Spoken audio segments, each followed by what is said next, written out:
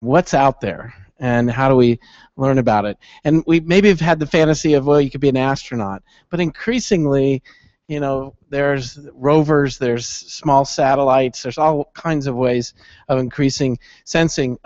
We did a few years ago an issue of Make on space, and some of the fellows that were there were working at NASA at the time. We talked about some projects they were doing. They've gone on to form Planet Labs and create a pretty big-sized company doing small sats. So Mason Peck is our next speaker, talking about making space, democratizing exploration science with DIY satellites.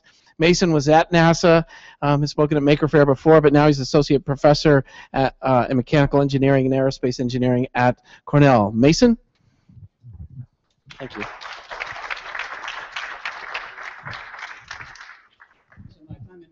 Exciting time. It gave me the opportunity to see some things that people rarely get to see. No aliens, I promise you. But now that I'm at Cornell, I'm reminded in many ways what a hard job this is to be a professor, but also in many ways how easy it is. And with my boss here, I'm not going to say I'm overpaid for what I do.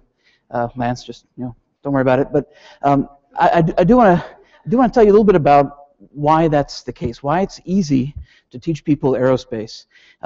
And the story has to do with making.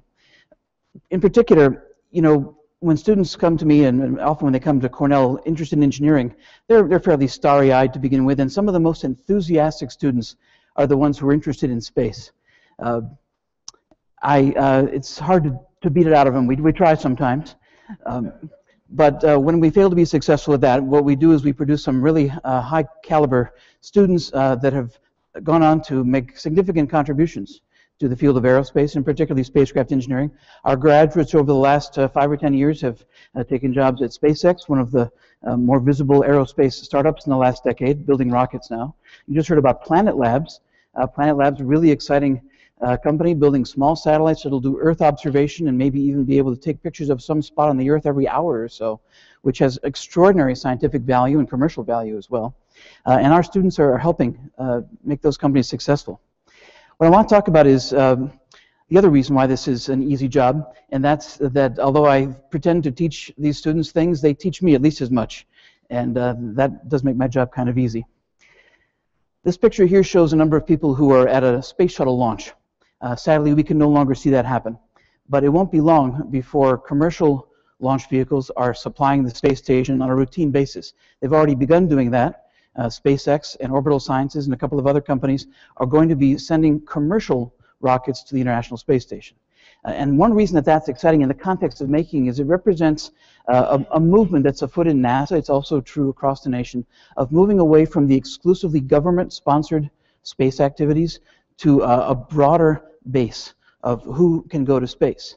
And I think we're getting close to the time when anybody could go to space. The reason these people wanted to see the space shuttle launch is just for those few minutes. They were willing to spend hundreds of dollars to go to Florida, sit in the sweltering heat, and watch a few seconds worth of a launch. They wanted to be part of that. They wanted to feel intimately connected to that space activity.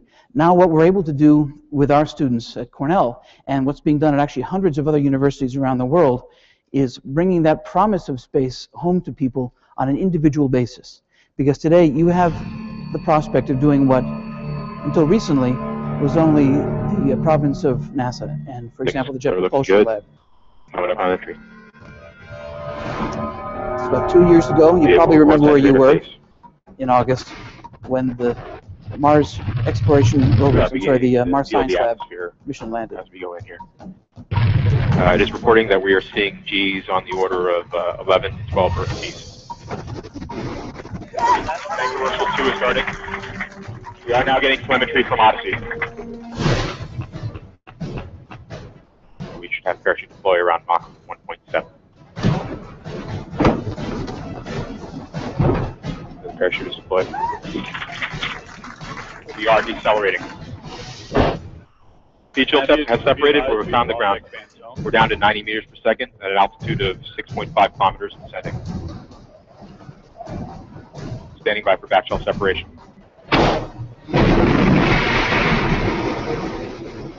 We are in powered flight.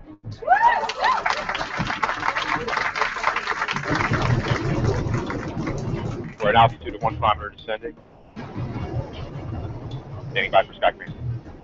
Sky crane has started.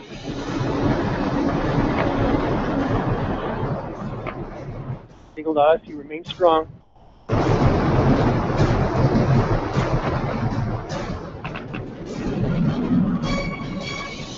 Touchdown confirmed. We're receiving on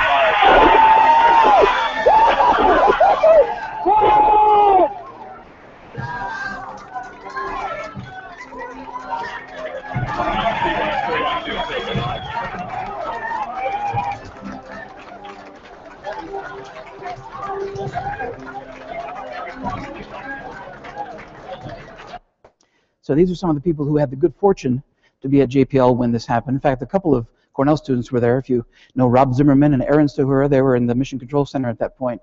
But you know, it seems still to many of us to be a really elite group that has the privilege to participate in something like that. Here's how the JPL folks look at it, though. This picture here shows the tracks. If you look on the right, you can see the sort of treads for that Mars Science Lab rover. Built into the treads is Morse code. As those wheels travel over the surface of Mars, they spell out in Morse code the letters JPL. So JPL is tagging the surface of Mars with their gang sign, and which I think is fine. And it actually speaks to this impulse I'm trying to get at. What I'm saying here is that the people from JPL, as much as they are, you know, kind of in an insider crowd in many respects, they also feel this personal connection to space, and they want to express that personal connection by writing their name all over the planet here. They've actually expressed something that I think a lot of us also want to express. We want to feel what it's like to be in space. So I think we can all be in space, and making is part of that. In fact, it didn't even start in the last 5 or 10 years. It started way back. There's something called Operation Moonwatch. Anybody ever participate in this thing? Does this sound familiar? Every now and then, yeah, a few hands go up, right? This is way back, right? Just around this time of Sputnik, so late 50s, early 60s, the U.S. government was training people to see what satellites look like. So they'd set up this sort of a tent here, maybe at a state fair or at a local university or something. People would line up, you go into this dark room, and you'd see a little dot traveling at a certain speed across your field of vision. It's that dot that a lot of us now know really well. It's the speed of a satellite as it travels overhead in a 90-minute orbit or so. And when I was a kid, when I was in high school, you would maybe see one of these an hour or so. Now it's pretty easy to see one every minute or two. If you go out around dusk or dawn, probably the former is the right choice for you, right? You go out around dusk and you can see light shining off of satellites as they pass overhead, north to south maybe, or east to west. Operation Moonwatch brought home this idea that individual citizens of the U.S. could contribute to something bigger than themselves. They could be the people who spotted a satellite for the first time.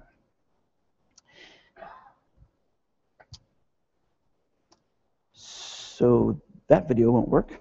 The bigger picture that I wanted to offer is not just about a personal connection to space and sort of the thrill and the fun of it, but also what we can contribute. Just like in Operation Moonwatch, the idea there being that we could contribute to the U.S.'s ability to spot other satellites that may do us harm or something. There's another problem out there, and that's the problem of asteroids. They're a problem if you're interested in the future of the Earth. They're an interesting scientific object of study if you're a scientist, and maybe both if you're a scientist. Why it's a problem is that even though we know a number of these large asteroids, we know where they are, we know that they're not going to hit the Earth. In fact, we don't know where at least 50% of those asteroids are that could, in fact, damage the entire continent, destroy cities. There's a lot of them out there, a lot of unknown asteroids. We know where most of those huge ones are, the type that caused the extinction of the dinosaurs. We don't know most of the very small ones. You might think that this is a small deal. It's actually quite a big deal. If we go forward.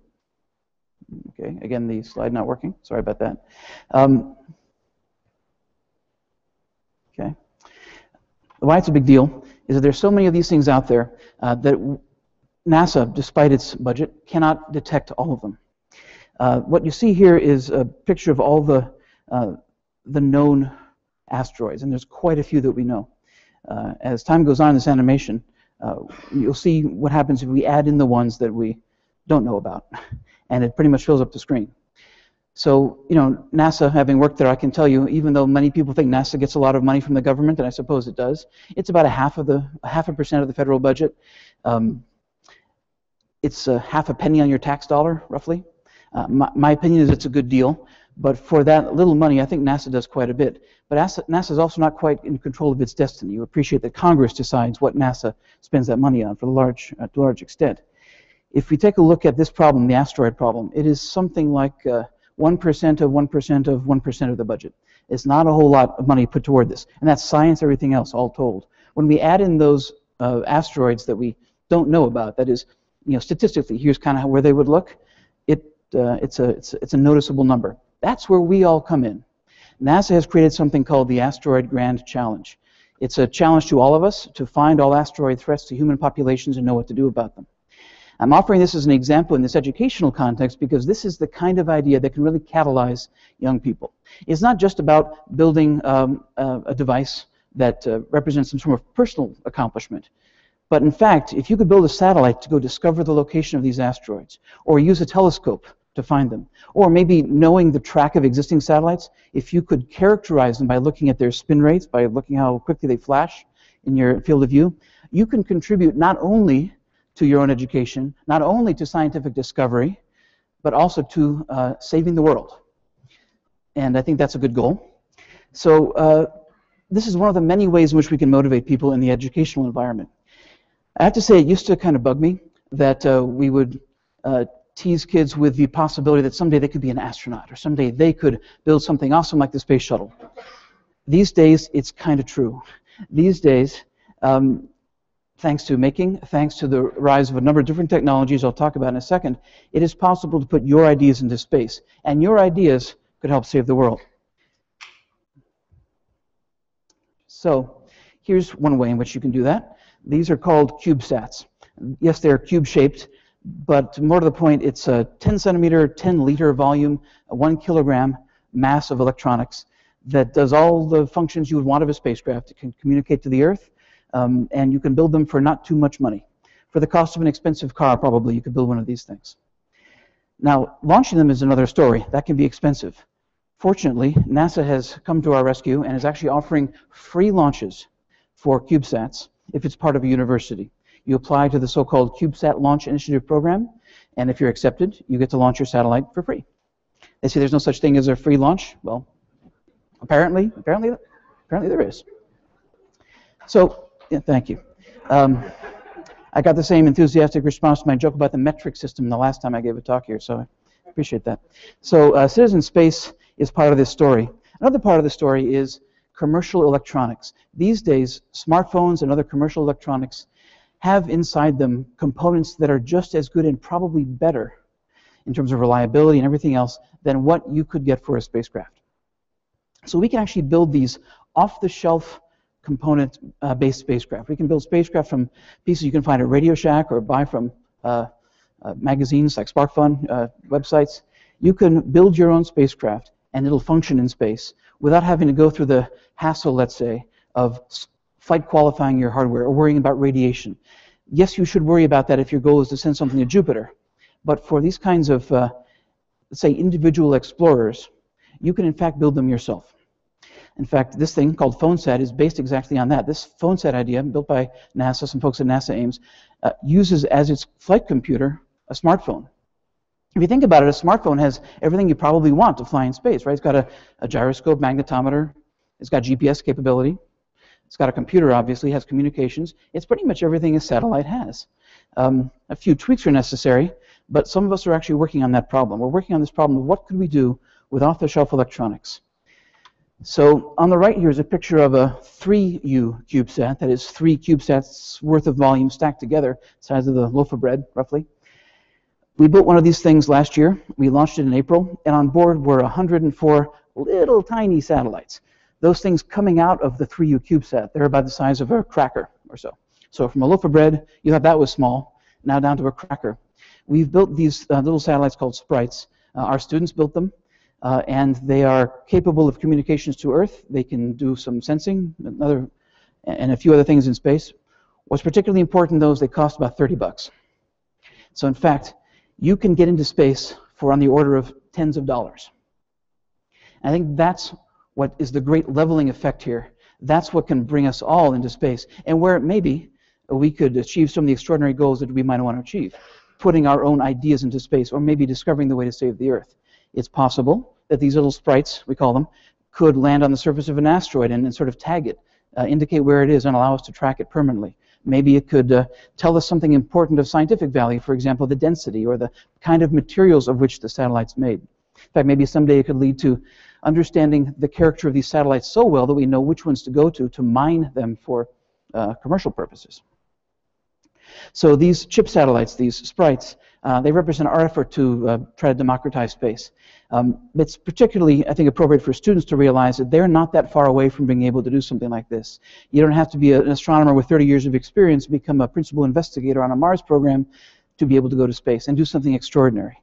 Space has opened up to all of us in a way that I think we wouldn't have understood even a decade or two ago.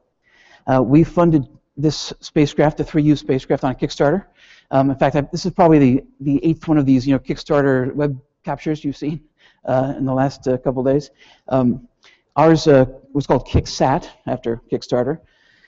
We asked for $30,000 to build our CubeSat. We got $74,000, so we tripled it in size, and we were able to offer about 300 backers the opportunity to fly something of theirs in space.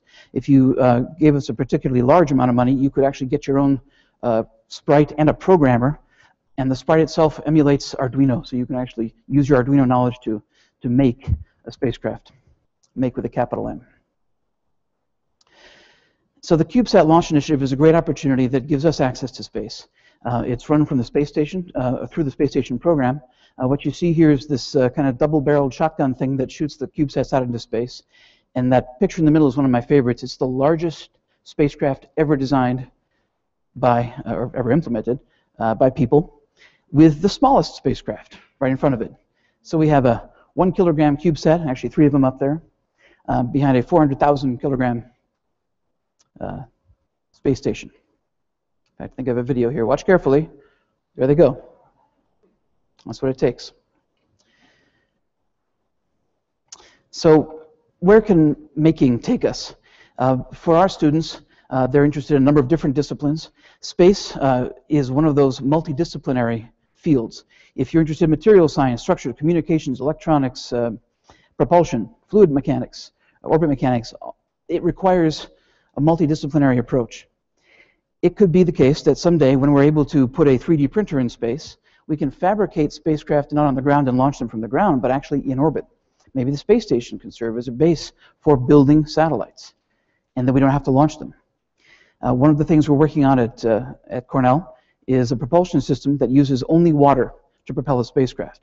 And even though it's not as good as, let's say, an ion thruster or one of the cryogenic rocket motors that NASA makes, it's good enough. In fact, it's good enough to help a CubeSat escape from Earth orbit entirely. What I'd like to do is send one of these things on its way to an asteroid, land on an asteroid, and then refuel. Because you could do that. With water as the propellant, all you have to do is find water on the asteroid. Maybe it's not that hard. Fill up your tank and keep going. Water is one of those things you might think of as a rare commodity in space. It's actually fairly common. There's water all over the moon. On Mars, it's quite common. In fact, a few meters down, there's essentially a water table on Mars. Go to the poles and it's right out in the open. Water is easy to find, it turns out. So since water is such an effective propellant, in fact, the space shuttle used to use hydrogen and oxygen, burn it to make water as the propellant. Since it's such a common and easy to use material, that could form the basis of a space economy someday. And I think making is at the heart of it. If we can make satellites in space, if we can fuel them in space, we can give access to space to everybody. Not only the folks at NASA or the Air Force, but in fact all of us and all of our students. Thanks very much.